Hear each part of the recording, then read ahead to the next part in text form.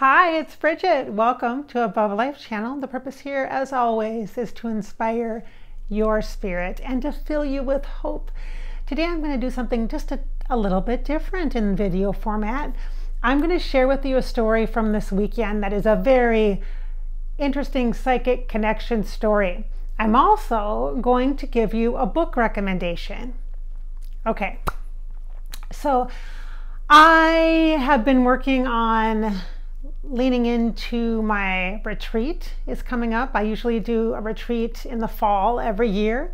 The last 3 years I've done one focused on purple magic related to Prince in the afterlife. And that's coming up in 2 weeks, so in person. Pretty excited about that. And then I've also been working on getting the virtual version of that, an online retreat for purple magic for Prince fam, to be able to have the experience for themselves at their own pace. It's really kind of a cool option.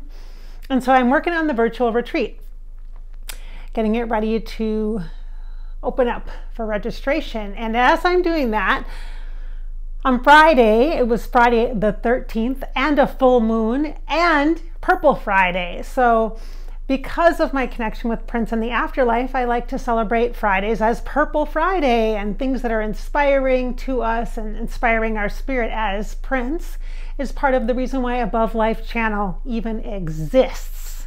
Without him, I can't say that this would even be here, because 3.5 years ago, if you would have told me that I'd be channeling dead celebrities and sharing their incredible inspirational insights from the afterlife, I would have told you that you were crazy. So here we are.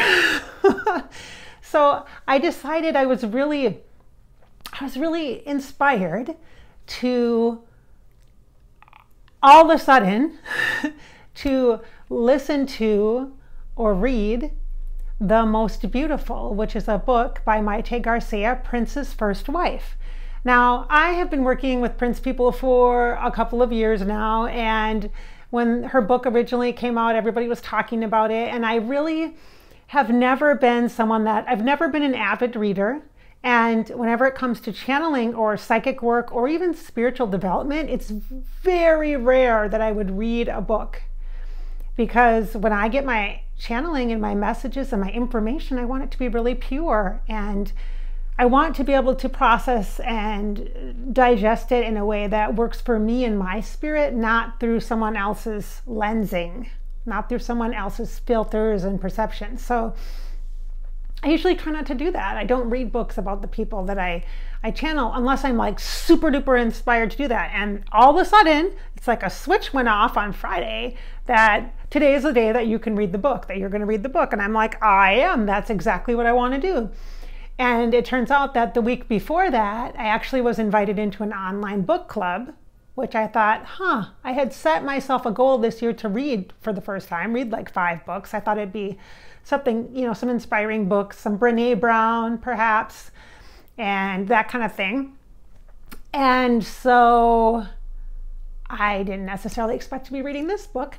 And so I downloaded, for the first time ever, I joined Audible, which is through Amazon. I'm going to put a link below, because if you're not a reader, and you're not a reader because it takes a lot of time to just sit and read a book, or you get headaches like me, I have ocular albinism, so my eyes are super sensitive, they get really tired easy, and it's hard to read for long periods of time, whether it's on a Kindle or an actual paper book, which I love to hold the paper books, something about that,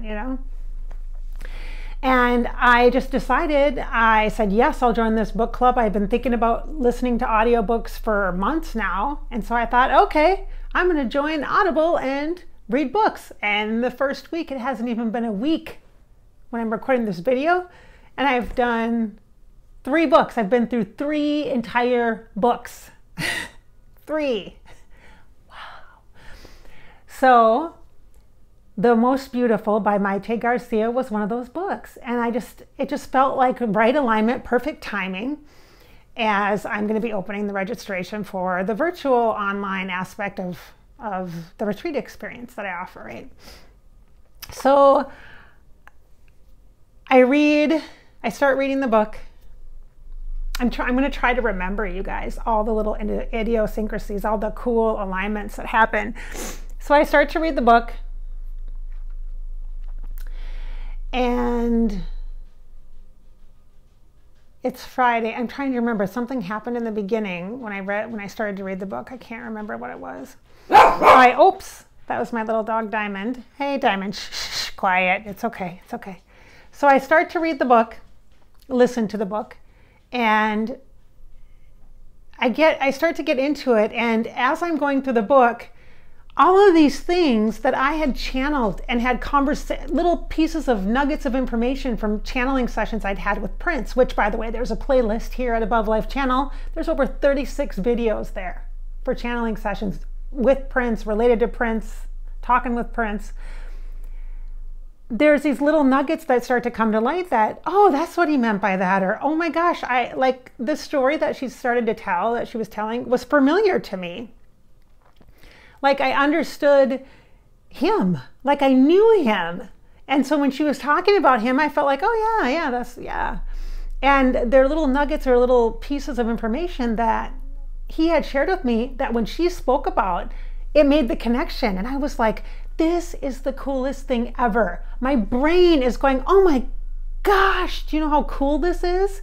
All of these things that I've had, well, just little seemingly random things that come up that he just kind of happens to share that don't seem like a big deal. It seems like a normal part of life experience, you know, like something simple like a smell, a scent, kind of a fabric, a particular color, like on a wall or a painting or clothing, or a particular, like especially scent, the smells and stuff. He would share some things, and it seemed just like a normal human kind of a detail that you wouldn't really know because all the fans and the public wouldn't know all that stuff, but that he would just share with me and I would just share with you. And that when she would bring things up, I'm like, yes, oh yeah, we talked about that. Oh yeah, he mentioned that. Oh yeah. And so it was just such a cool, a beautiful connection. It just really helped me feel so inspired by the spirit connection and how really even the subtle details of spirit contact are so important and they matter, and things that you and I might take for granted in a normal conversation. When you are talking to spirit or channeling spirit and they share with you something that's like a normal part of life and you think it's no big deal, your brain is going, yeah, so what? Everybody does that. It's a very special, perhaps important detail that will help you just to recognize one more time how truly connected you are and how awesome that is. So I was having those moments and really so inspired by her and her story. And so I'm going to share in this video. Also, there is on the playlist, the Prince playlist, there is a link to a video that I shared for her, for Mayte specifically. It was way back in the spring 2018. And I shared a video for her. And this was, again, before I read the book. Before I didn't know her perspective specifically. Like, I don't know her. She doesn't know me. We haven't talked. It's nothing like that at all. And way back then, like I knew, like all this stuff was so, like I feel a connection and very inspired by her strength and her ethic, like work ethic, her integrity, and just her maturity level, considering especially she was such a young person when she met Prince. And so, and then of course, when she talks about in the book, she talks about losing their son and dealing with loss of a child. I can't even imagine from her perspective how intensive that was. But I mean, I cried during that part myself too for her. And as a mom, I just felt so lucky. And experiencing miscarriage myself, I know that part of it, I knew how that felt, but I couldn't imagine what her and Prince had went through. And there was a time last spring, in the spring of 2018, when I did share that video for Mayte. I also it came on the heels of me being really angry with him. All of a sudden, I just had this family thing connection kind of come up with him, feeling about like his son. And I don't know if it's because somebody asked me about it. People ask me about that stuff all the time, and I usually just don't talk about it. I'm like, that's not our business. In public, I don't talk about it. But he and I have had conversations about some of that. And I think it's just like stuff you talk with a friend about that you trust, you know? And so we've kind of talked about some of that. But I was really angry, like in 2018 in that spring. And that must be, and I'm trying to remember, I don't know when exactly the book was released. It must have been released about that time, because that would make sense as to why there's an opening and a connection, and me feeling a draw to the family of him, you know, him, his son, and Mayte. That would make sense logically in my mind as I'm thinking about this. But so back then I was like mad. I was really mad because I was angry. I was like, how could you treat somebody like this? And I just felt so, and again, remember you guys, I didn't know that he was like, I didn't know all the details or anything like that about the death of their son, and except what I maybe could probably try to pull out from my old cobwebs of memory. Remember, I wasn't a big fan, so I didn't really follow his stuff, you know? And so I'm sure there's some of it that I could maybe recall, right?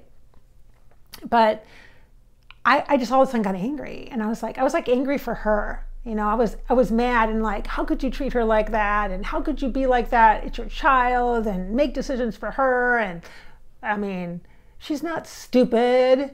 Why did you treat her like she was stupid and young? Like, I was mad, I was angry. Okay, you guys. And so we had this conversation, he and I, about it. And he really didn't, he just took it. He like let me be mad, basically. And he did give me, and I did record some stuff, but I haven't shared it. He did give me some feedback about not trying to defend himself, but to understand at the time what was really going on for him and his perspective. And just reading The Most Beautiful by Mayte Garcia, I recognized that when she shared about that really incredible time in her life, just unbelievable pain, I totally felt how she understood that he was just trying to do whatever he thought he could do that would be the best. You know, like his intentions were kind, like he wanted to really protect her. He was such a, like she said, Papa Bear in her words. And yeah, from the outside world, and from me even being kind of understanding some of his dynamics and knowing him as a spirit in the afterlife, it feels like I totally get it, but it doesn't make sense in a human mind. Like, it makes you mad. It makes you totally disgusted with him and some of his actions, responses, behaviors. And yet she didn't blame at all. And she didn't express intense anger, or, I mean, she just really honored her feelings. And I thought, what a stand for divine feminine. What a stand for women. Really having the respect for yourself, honoring yourself, reflecting back now at that time in your life, and really having just this incredible amount of sage wisdom about it. It's so amazing. Like, may I be that strong as she is today.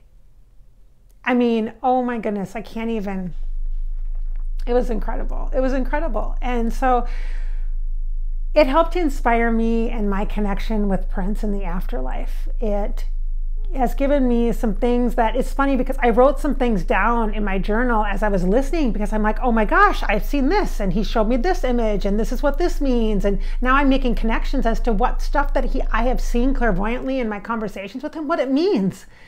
And some of those gems or those nuggets of seemingly average day-to-day living details are really important in where they fit. Like, I totally get it. I'm like, oh my God.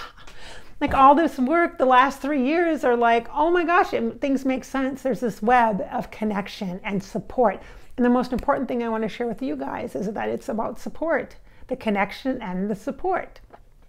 And so I was going to tell you, so I'm reading the book, and I'm trying to remember the first thing. There was one thing that happened right away that was like, oh my gosh, this is crazy, alignment-wise. Oh!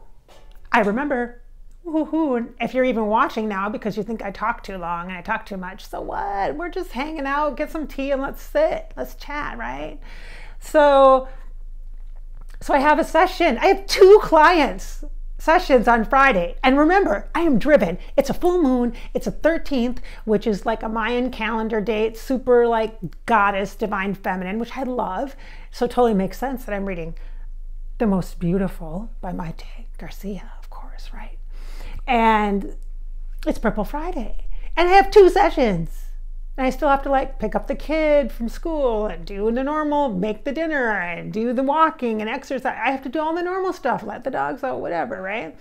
And I have 2 sessions and I'm like, oh, okay. So my second session so in between sessions, I'm listening to this book while I'm on the treadmill, while I'm driving to school, while I'm going to the grocery store. I mean, all that, right? And that's why Audible's awesome. Check out the link below. So I do my session, my last session, and I'm like ready to be done. It was great to help this woman because she really needed it. Lots of grief, and working through stuff. And at the very end of the session, she says to me, so what's this purple magic thing you do? Is it like this retreat or whatever? What is that? Because she lives in Minnesota, right? And I said, oh, I said, well, it's a Prince thing. It's for Prince fans.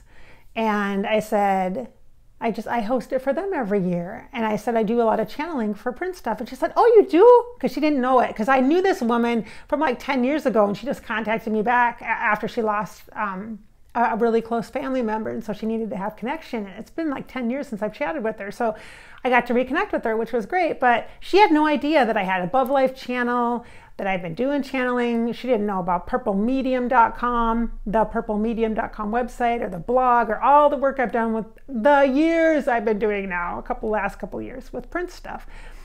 She had no idea. And she said, oh, it's just for Prince people? I said, yeah. And then she said, yeah, I haven't been out there for a long time. She's like, when I left there, I was done with Paisley Park. And I'm like, what? And I was thinking, oh, maybe she worked out there. I said, oh, did you do tours and stuff? She said, oh, no, back in the 90s, during the Gold Experience, I worked there. I'm like, what? She said, yeah, I worked for Prince.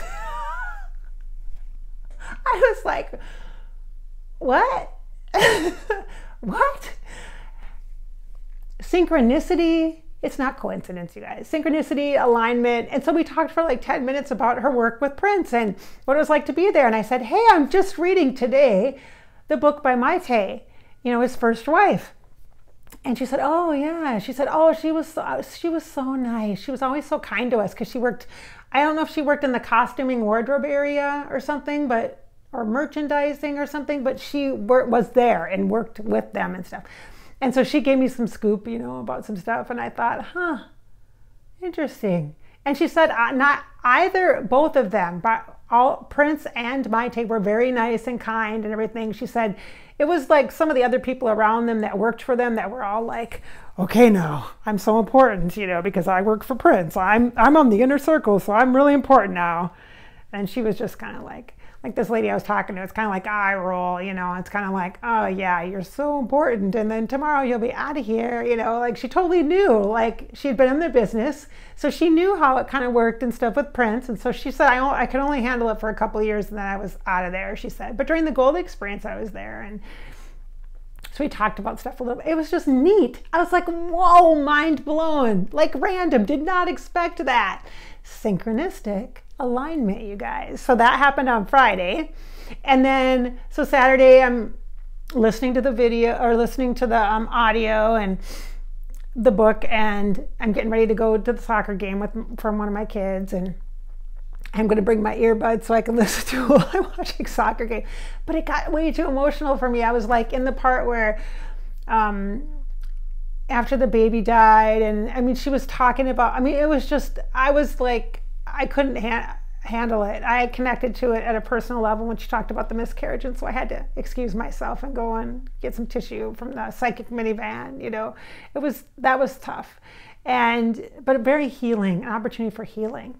And this is why it's important to share your stories, writing or video or blogging. It's important to share your stories because it can help others to give them permission to heal. And I felt really connected, and I'm very grateful for that experience that I had through a book, through an audio book. And so there's that. And then, so then I finally get done, drop the kid, you know, I had to pick up another child from their job and whatever, drop them off and did all this stuff. And so then I'm ready to go home, and I know I only have like 10 minutes of the book left. So I'm like, okay, I'm going to listen to the rest of the book, and then I'm just going to drive home, which is about 30 minutes, and I'm just going to let myself process. So I'm like all ready, because I'm thinking, oh, it's kind of sad when a book's going to end, you know. I'm like, oh, I'm kind of ready. So, but I was like, I wanted to hear more about her life and her beautiful daughter, and you know, her perspective and stuff. So because I have so many clients that have worked with her in her belly dancing classes and things, and have been really inspired by her and her work with animals, and so divine feminine, you guys. She's so divine feminine, just incredibly strong, beautiful, courageous, stand for I think divine feminine. So I'm listening to the book. It's done. Take a breath, and I'm like sad for a minute. It's totally silent in the psychic minivan. It's quiet. It's just me in there, and I'm like, there is nothing but silence. And I'm like, I don't even know what to do with myself right now. How do I even process all this? Being psychic, knowing the Prince side of it. I'm thinking I got to talk to him about some of the stuff, because I just gotta, wow, what do I do? What do I do with all this? All of a sudden I'm ultra connected. Like, I'm not just connected, kinda, I'm like high-speed internet access connected. I'm like, wow. And so I let there be quiet for like maybe 2 minutes. I couldn't stand it. I couldn't stand it after 2 minutes. So I go, okay, I'm gonna turn on the radio. I need to kind of clear my mind and come back to reality. I'm in this like energetic space. I need to be in human form here and drive the damn car, right? Click on the radio. What do you suppose was playing on the radio when I finished the book about Prince and Mayte? Okay, what song? What? Yes, a Prince song. Oh yes, a Prince song was on the radio, and not just any song, but Purple Rain. Purple Rain. It was near the beginning, so I listened to the whole thing. Wow. Yeah.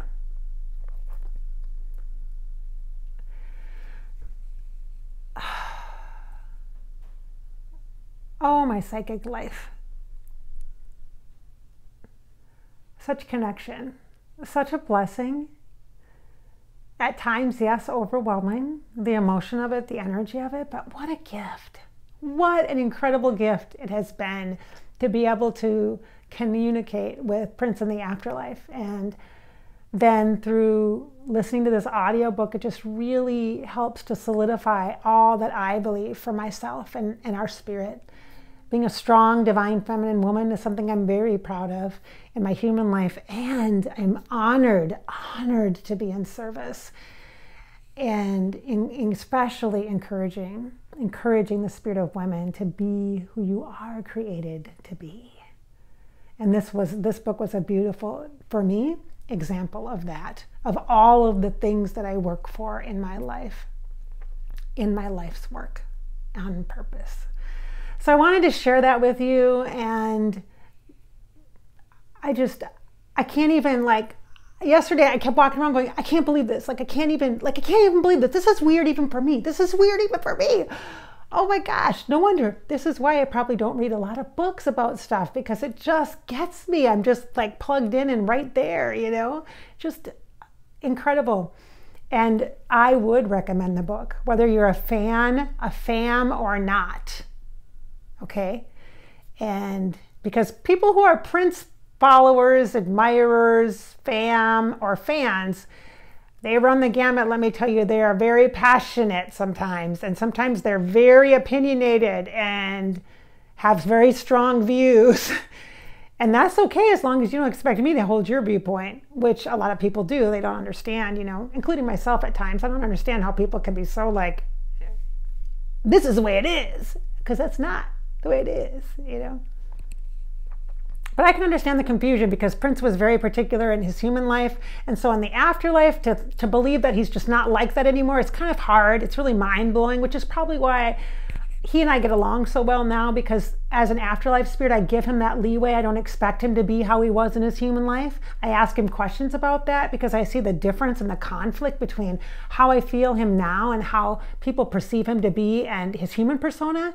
And there are distinct differences, and that's how afterlife is. When you're a pure spirit, you don't attach to the body and hold everything from your last lifetime so close to you that that's how you are. You have elements of that so that people recognize you, feel you, understand it's you, but know that you're actually closer to God and an evolved energy, part of the common oneness of love. And that's where he is, and that's where he's coming from. So it takes a little more work for him to actually be translated into his human persona, and I help do that when I do channeling with him. I bring those pieces, I try to bring those pieces in so that it makes sense and clicks for people who know him really well as fans, as admirers. And it can be really intense though, because people who love Prince have a lot of opinions, and you cannot please even a third of them on any given Sunday. You just can't. And it's not about that anyway, but it's definitely been a journey and an experience. And I would definitely say working with Prince has been a baptism by purple fire or violet flame, let's say that, because of that intensity of people that need him so much and are seeking healing through his advisement, his guidance, his spiritual guidance. And that's a role he serves for a lot of people, I guess, as a healer and as a guide. So it is. And I guess I'm kind of an employee, although I'm not on the payroll directly, which is okay because I like to have my own creative freedom. And yes, I would wear jeans to Paisley Park. And yeah, I don't know if I have. I may have. But I would wear jeans to Paisley Park. I'm like, hello, it's my creative freedom. I would say it's my artistic expression. That's what I would say to my friend in the afterlife. So this is Bridget. I know this has been a long video. Thank you so much for watching to the end. If you have, make sure you share your comments below. And if you have questions as well about this experience with Prince in the afterlife, go ahead and do that. You can go ahead and write your comments there or write your questions there because I do review my comments. I can't reply to all of them, but I definitely view them, you guys. And I think most of you know that. Some of you are like shocked when I respond, but I'm like, hello, I read them. I just can't reply to everybody all the time. Thank you so much for watching here at Above Life Channel. I hope that I've been able to inspire your spirit with our work together, fill you with hope, and it's really, really important for you to remember that this is your life. This is your life. So live it. Just live it. Thanks for watching.